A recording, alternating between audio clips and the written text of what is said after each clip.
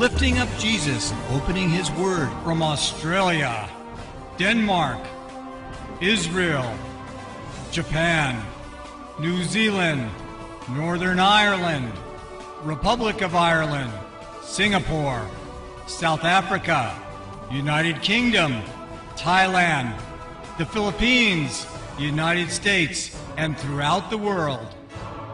You're watching Moriel TV.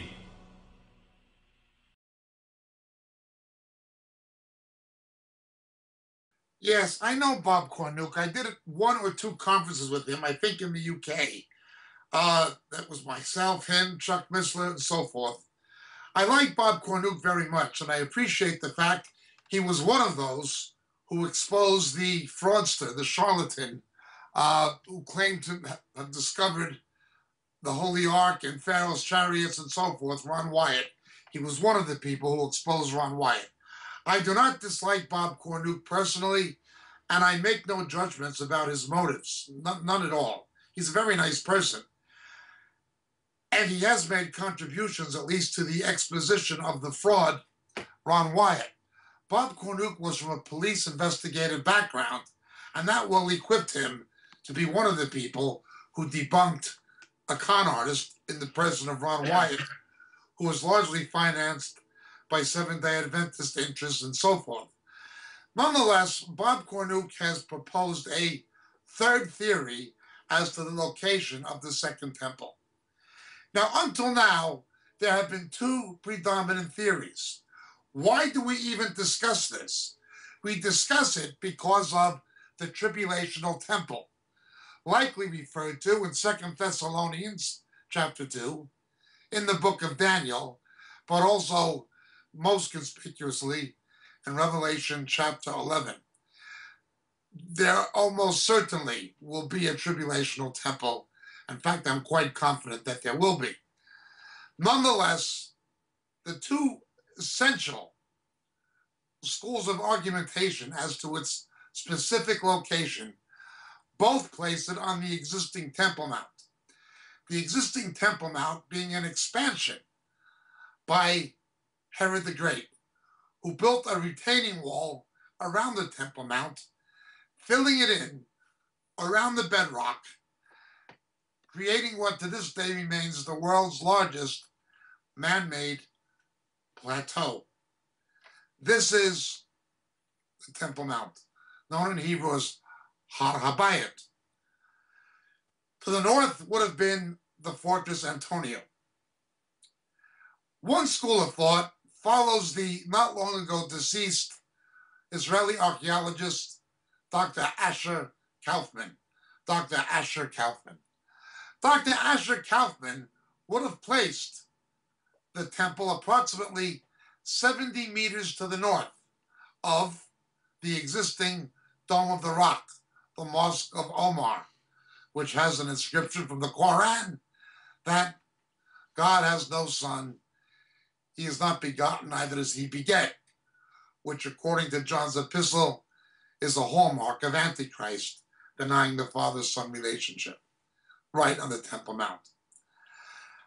Dr. Kaufman placed it 70 meters north, and a number of archaeologists agreed with him, others contested it. The strength of his argument archaeologically rests on the fact that Herodian stones were discovered underneath the existing Golden Gate or East Gate, known in Hebrew as Hashar Harakamim, the present East Gate. Those stones were discovered by the Christian archaeologist, Dr. James Fleming. This presents fairly solid support to the contention that the East Gate in the time of Jesus was on the location of the present East Gate. There would have been a bridge crossing to the cleft of the Mount of Olives. The other point of view is the one by Dr. Dan Bahat, who I have met. Professor Bahat was associated with the Department of Antiquities at Hebrew University, very eminent archaeologist, again, Jewish, but friendly to Christians and friendly to evangelicals. And he has been associated with the model maker, probably the best model of the Temple Mount and Second Temple period Jerusalem of Alex Garrett, which is located in Suffolk, England. Professor Bahat would have placed the Temple Mount where the Dome of the Rock is. His argument is supported by the cleft of the Mount of Olives, where the high priest had to sacrifice the red heifer and look directly through the east gate into the Holy of Holies.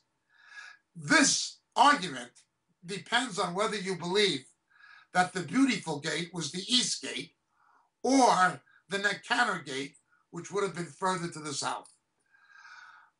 This is the argument. Two main schools. If Asher Kaufman's school of thought is correct, proven to be correct, it would allow for the construction of a third temple without destroying or dismantling the Dome of the Rock. This would appear to fit the prophecies of Revelation 11 that the outer court would be given to the Gentiles until the time of the Gentiles is completed. In any event, these are the two main schools of thought. Bob Cornuke, an associate of Chuck Missler, and again, a nice person, from a criminal investigation background. I do not know if he has a degree in archaeology, frankly. I should know, but I cannot find out. Now maintains that neither is correct, that the temple was located further to the south on the top of what is known as the city of David, today the Islamic village of Silwan, that area. It would have placed it in the area biblically known as the Milieu, which I'll explain more in a moment.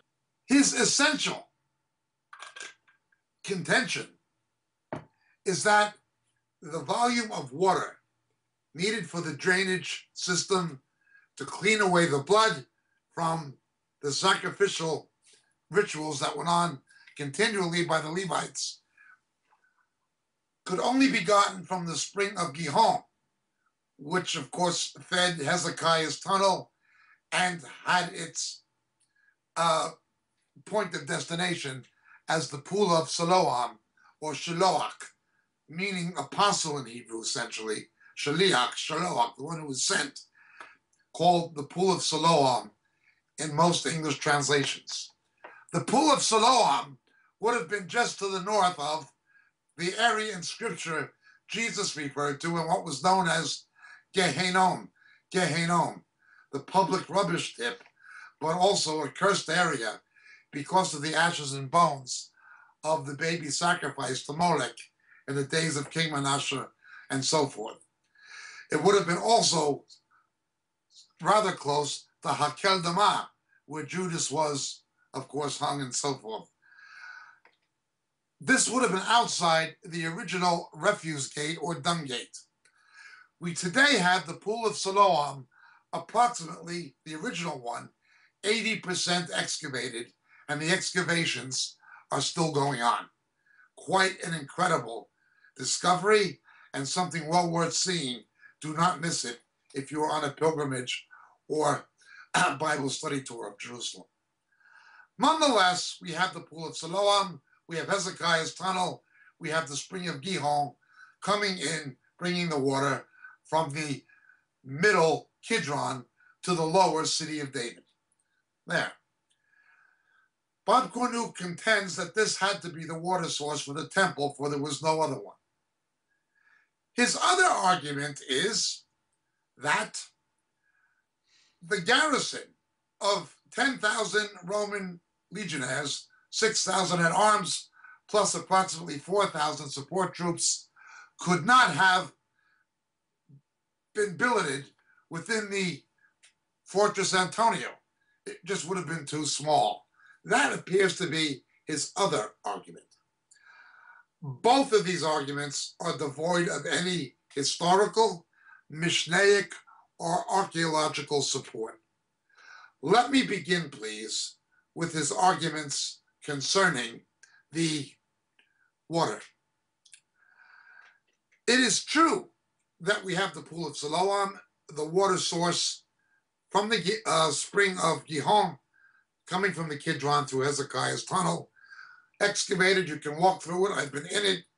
We've led tour groups through it and so forth, Bible study groups. Many people will have been there. Some of the people listening will have probably gone through it. That is very true, but that is only true for the city of David. His contention that there could be no other water source required for the drainage system of the temple is absolutely, once again, devoid of fact and fundamentally disproven. Bob's assertion is opposed by Dr. Randall Price. I know Randall Price. I've done a few conferences with him as well. Also a very nice gentleman, and he has the distinguished honor of being the main evangelical representative on the Qumran Excavations Committee.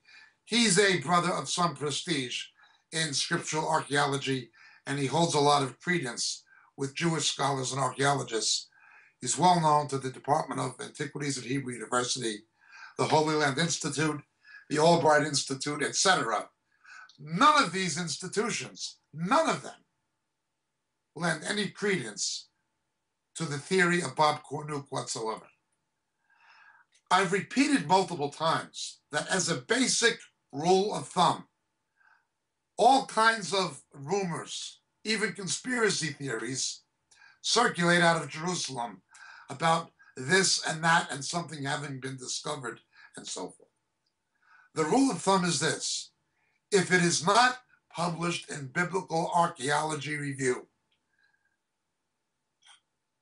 ignore it. I'm not saying take it with a grain of salt. I'm saying if it's not published in Biblical Archaeology Review, you can pretty well ignore it. That is the gold standard. Nonetheless, let's continue.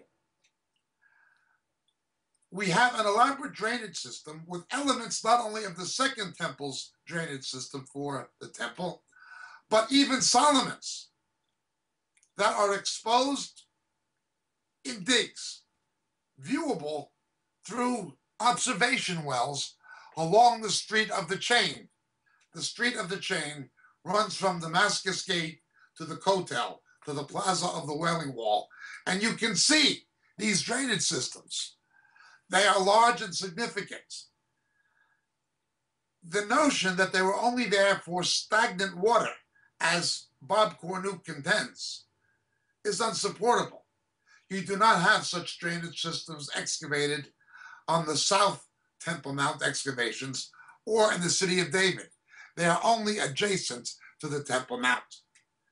Also, we have the presence of the ruins of Robinson's Arch, connecting the upper city and the priestly quarter with the Temple Mount, again, supporting the location of the Temple Mount. The idea, where did they get the water then? If the temple was that far up, how could they possibly get water to it if it's on top of a mountain overlooking the Kidron? You can only get the water from the Gihon. This is utter nonsense. If you were to go to the present Kotel, that is the plaza in front of the Wailing Wall, the western retaining wall of the Temple Mount. And again, the size of the Herodian stones gives us a picture of what Jesus was referring to when the apostles were commenting on the size of the stones. The largest stone of the temple was substantially bigger than the largest stones of the Great Pyramid of Cheops. Today, even in the Wailing Wall, there is one stone 44 times heavier than the largest stone found in the Great Pyramid at Giza. Why would you build a retaining wall when there was nothing up there? Nonetheless, let's begin at the Kotel, that is the Wailing Wall. Adjacent to it is an archaeological tunnel. It actually does have passageways that are secret because of the political sensitivity of some of the digs, allegedly terrestrially going underneath the Temple Mount, being subterranean, closed to the public, branching off of the rabbi's tunnel's entranceways. There's a cluster of chambers as the entrance foyer into the rabbi's tunnel itself. This is the story. It may be true. I believe there's at least an element of truth to it. Nonetheless, the rabbi's tunnel is open to the public. You walk through it. It comes adjacent to the area where Asher Kaufman would have placed the Holy of Holies, something today underneath the Dome of the Spirits. It has an Arabic name, the Dome of the Spirits, which was where the bedrock met the filled-in area of the Temple Mount on the plateau, which is where Asher Kaufman would have placed the Holy of Holies, and it's marked in the Rabbi's Tunnel. It runs from south to north, parallel to the Wailing Wall. In fact, it's a continuation of the Wailing Wall. As you walk along it and through this rather dark and narrow tunnel, you proceed north to the area where the Fortress Antonia was. When you get to the end of the Rabbi's Tunnel, before exiting on the present Via della Rosa, which was almost certainly not the biblical one, but when you exit on the Via della Rosa, you do so not by coming directly out of the tunnel. You need to venture through, walk through a huge underground cistern reservoir that dates back to the Hasmonean period. A huge underground water storage facility. Still there, you walk through it and you see its dimensions when you exit the Rabbi's Tunnel. When you come out of the Rabbi's Tunnel, underneath the area, archaeologists tell us, was the location of Fortress Antonio. And again, these things are supported by the descriptions of both Josephus and the Mishnah and the New Testament.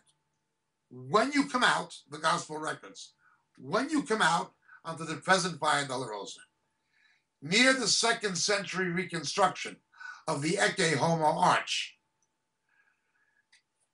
you will come to the area known as the Lathasastrasse, You can see the etchings in the stone of the 10th Roman Legion where they played the circle game with dice, gambling for Jesus' clothes. We do not know if these are 1st or 2nd century inscriptions or a 2nd century reconstruction of 1st century inscriptions using or reusing the same stones, which is very typical in Israel, particularly in Jerusalem.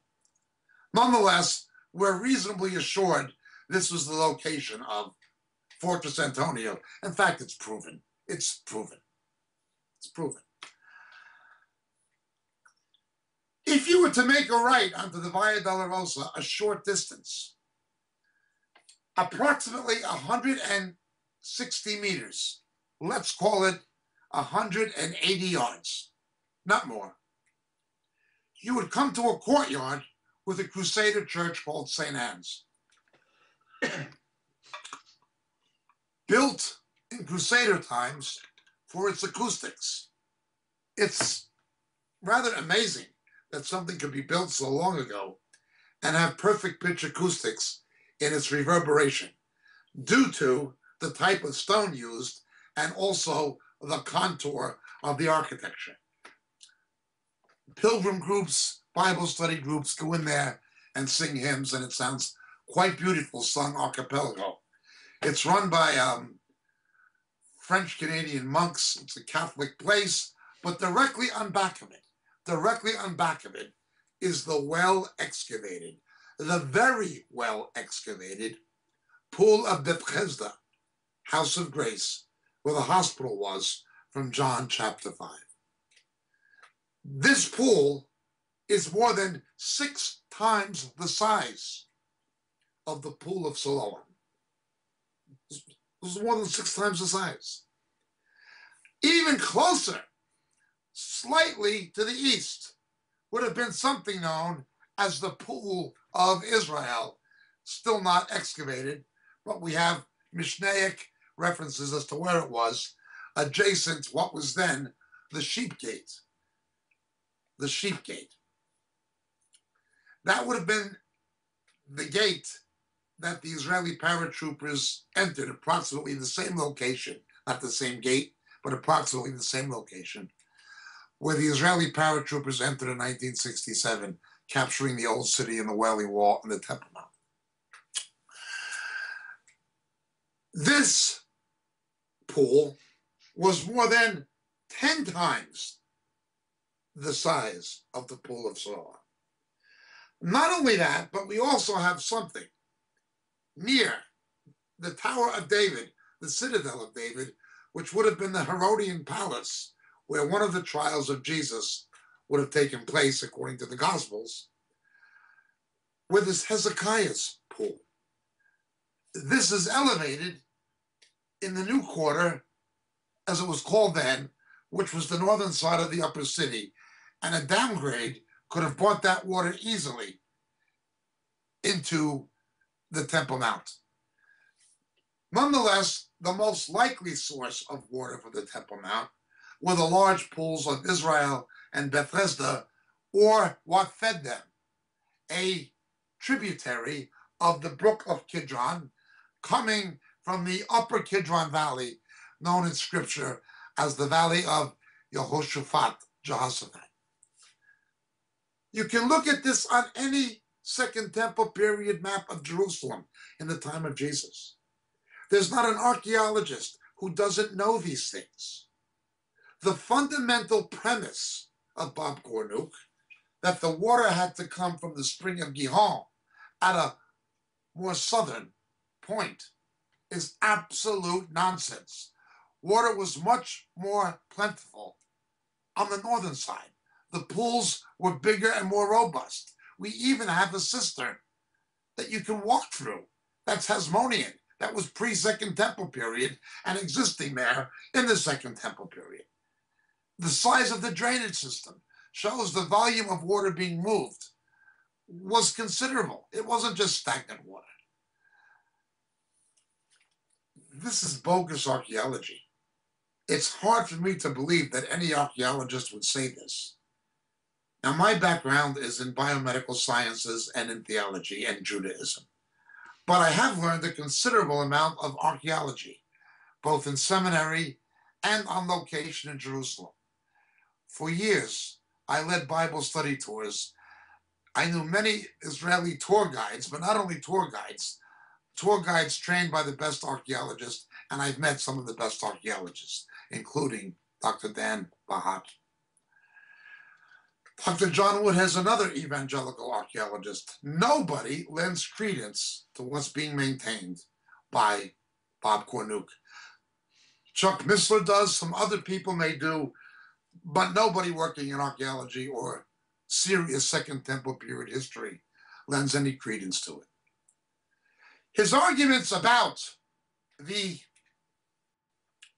size of the Fortress Antonia and its incapacity to garrison 10,000 legionnaires with their support troops is again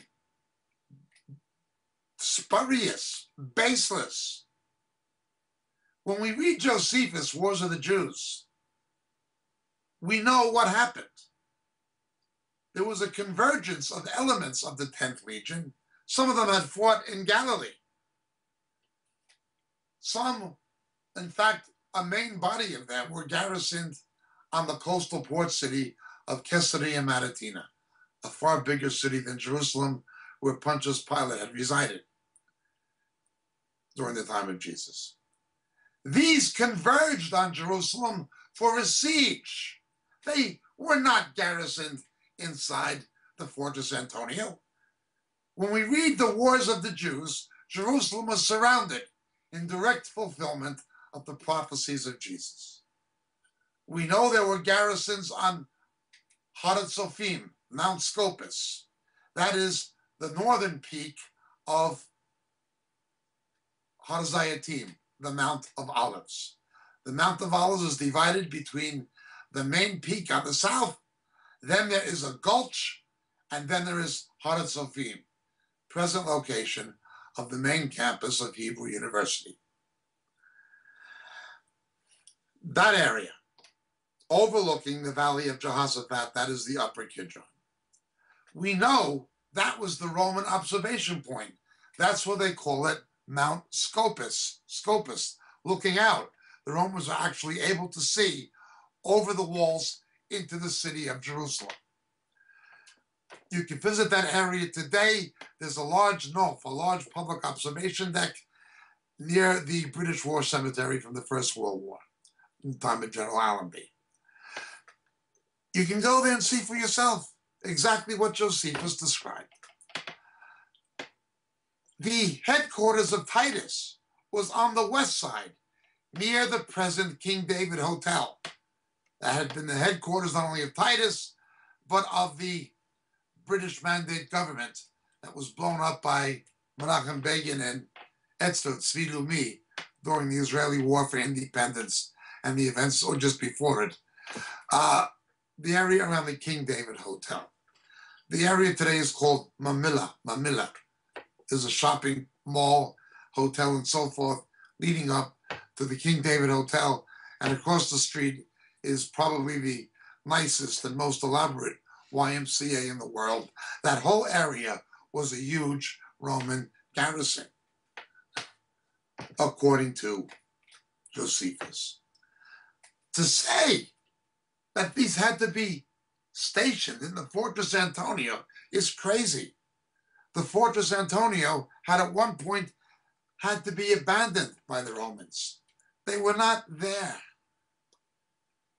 This is silly. It is silly what he's saying. Now, this has caused considerable contention. I believe some of it may become personal between Randy Price, Dr. Randall Price, and Bob Cornuke. That's unfortunate, and I don't wish to be party to any personal disputes or arguments. I'm simply dealing with historical, Mishnaic, and archaeological facts. Going back to the archaeology, not only is the pool of Shiloach, 80% excavated now, and again, you must see it if you're in Jerusalem. But what's also excavated is living proof of the historicity of John 7. The processional stairway from the pool of Siloam up to the Temple Mount, where the Simcha Beta Shoeva ritual of pouring the water out on the Temple Mount would have taken place, with the Levites leading the procession.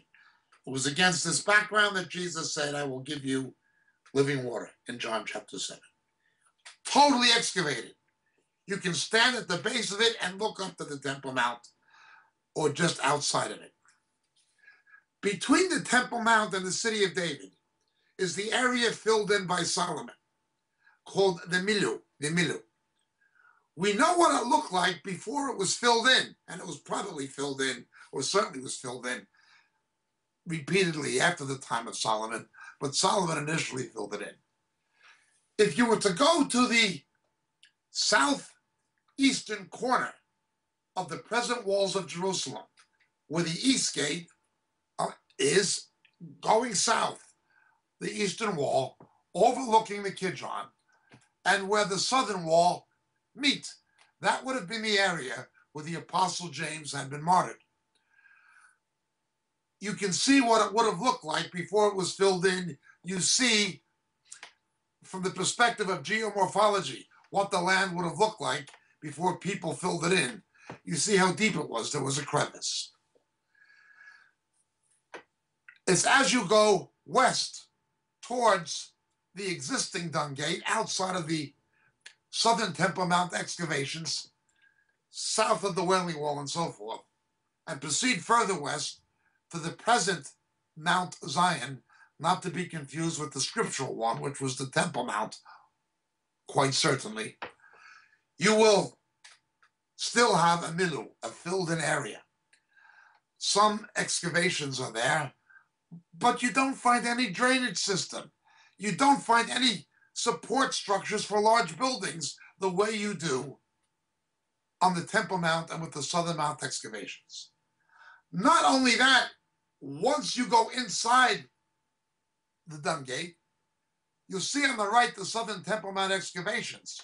You will see flinder stones, still there, flinder stones, formed by fire, which the archaeologists tell us, is from 70 AD, when the Romans destroyed the temple and the surrounding area with intense heat, causing a crumbling of the stone structures supporting the temple and its ancillary facilities. Still there. You can pick them up and look at them. It's illegal to take them. They're considered archaeological property of the Department of Antiquities, but you can certainly see them and handle them. Tour guides, archaeologists can show them to you. I've seen them many times. Not only that, but a large stone with an inscription showing where the shofar was blown was found at that point. Again, on the southern access of the existing Temple Mount, near the present Mosque of Aqsa, the Mosque of Aqsa. Outside of the Mosque of Aqsa, you see where the gates were. It's imprinted in the stones and the steps going up that Jesus would have walked on. My son was bar mitzvahed on those steps. Everyone knows about those steps. They're exactly what is described both in the Mishnah and by Josephus. It's where the high priest would have stood above the city of David, giving the blessing coming out of the temple. You have the gate for entering and the gate for coming out. Fully consistent with the archaeology is the historical and Mishnaic records.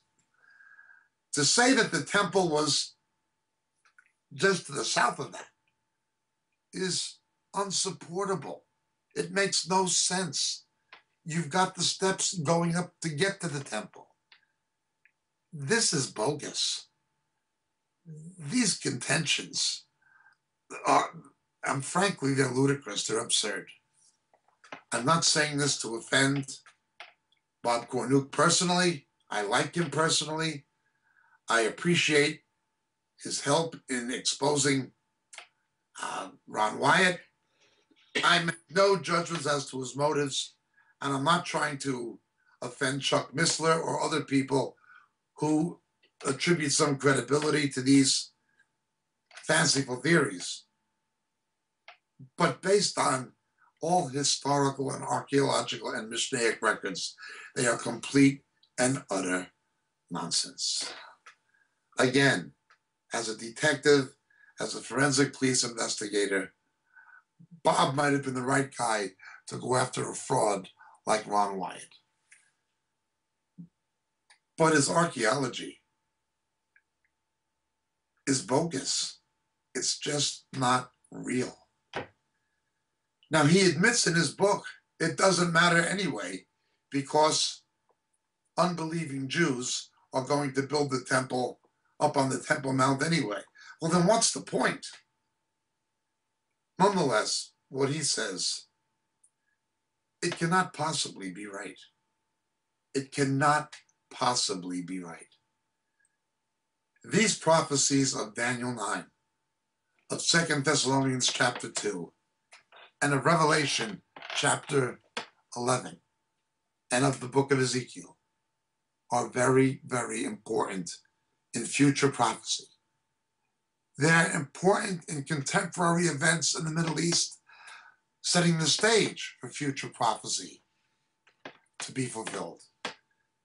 They're not something to be handled lightly or made light of, dealt with in an irresponsible, academically unsupportable manner. Pseudo-scholarly nonsense should have no place in biblical archaeology. None. Again, if these things were not of prophetic significance, I wouldn't care about it. But they are of prophetic significance. No, the temple is not what Bob Cornuke says. Absolutely not.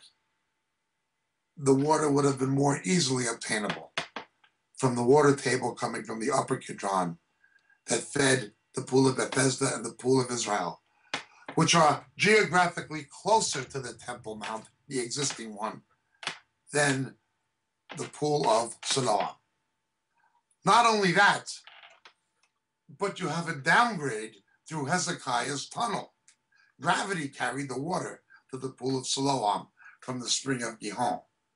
How would you get the water upgraded, contrary to gravity, to the Temple Mount? How would you get it up there? Even if it was at the top of the city of David, it would be too far. It would be an upgrade. How would you move the water to the top of the city of David where he would place the temple? But if you have the source of water from the upper Kidron that fed the much larger pools of Israel and Beth Hesda, almost adjacent to the Fortress Antonio and the northern access to the Temple Mount as it exists even today, it'll be much more sensible, much easier, much more explicable. We even have other archaeology showing the availability of water sources. The pool of Hezekiah is excavated, and the Hasmonean cistern, that is the underground reservoir at the lower portion inside the city of the Tyropean Valley. You actually walk through it before you exit the Rabbi's Tunnel onto the Via Dolorosa at the Lathasstrasse. I'm not saying this to offend either Bob Cornuke or my friend Chuck Missler. They're brothers in Christ, no personal issue. I'm strictly speaking about historical, Mishnaic, and archaeological reality. These things are nonsense. Complete and utter nonsense. I must agree with Dr. Randolph Price and with others who take issues with it. Again, I've led tours in Israel for years. I've met some of the finest archaeologists, and I've read all of them, both Jewish and Christian. Nobody who knows what they're doing, who really knows what they're talking about, will ascribe any real endorsement to these theories. They're just not plausible. Thank you so much for listening. My name is Jacob Prasch. God bless. Blessings, dear friends. Greetings in Jesus. This is your friend Jacob Prasch speaking to you at the moment from the UK. You know, so many of the questions we get in our Roku broadcast and our Vimeo clips and on YouTube deal with subjects that we deal with much more extensively in our books. We can't, for the sake of brevity, go into the kind of depth in a TV broadcast we can actually go into in a book. But so many of the questions come from material that are expounded in the books on a much more broader scale that it's almost frustrating sometimes that we can't spend hours and hours answering the questions that are given to us. Obviously, practicality dictates that's not a possibility. The books are there. They're available. They're available in print through the Moriel catalog on the Moriel website, moriel.org. But in this day of Kindle and electronic books, they're also available through Amazon, and they're available through Kindle. The three books that would be the most referred to in the questions we receive are the three latest books. The first being The Dilemma of Laodicea. The Dilemma of Laodicea. It's an exposition of the seven churches in Revelation, culminating with the final two churches, Philadelphia and Laodicea particularly, setting the stage for the return of Jesus. The Dilemma of Laodicea would be the first. The second would be Shadows of the Beast. Shadows of the Beast. How the coming Antichrist, how his identity will be revealed to the faithful church. The rapture will not happen. Will not happen, absolutely not happen, until the faithful church knows who the ultimate beast of Revelation is. That is the Antichrist and also the false prophet. How the identity of the coming Antichrist will be revealed to the faithful church. Shadows of the Beast, the second book. And the final and latest one, Harpazo. Harpazo.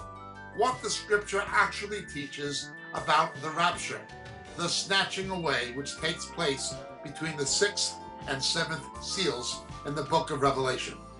So these 3 books, The Blood of Laodicea, Shadows of the Beast, and Harpazo, all available in the Moriel catalog, all available through Amazon, and all easily available electronically by Kindle.